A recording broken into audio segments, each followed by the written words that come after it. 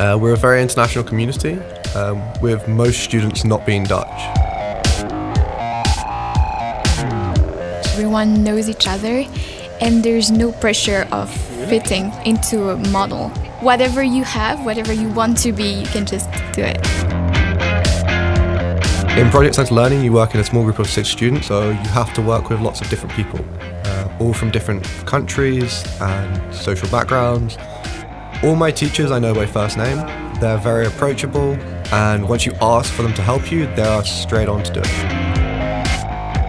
I don't know all the programs, but I think a lot of them are focused on artificial intelligence or only on data science, and we do a mix of both, which means that at the end of the day, you have a broader background, and on top of this, we're the only studies that offers the research track or the projects or KI at work.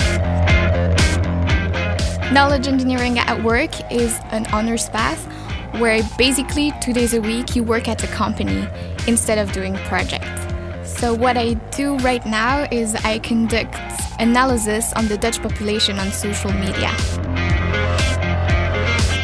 In the research path, you look at a research question, and this year they're using drones to find survivors after things like earthquakes.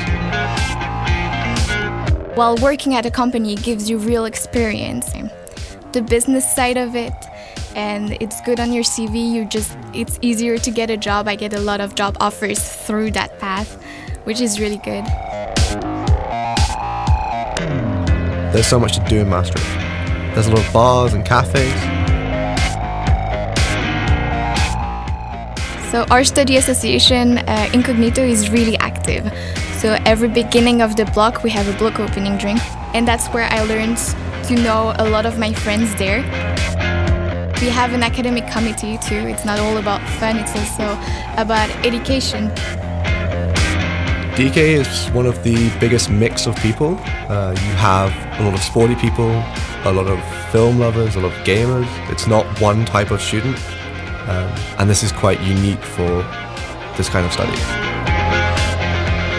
So I went to the open days. I fell in love with the city and the history of it, and then I just couldn't leave anymore.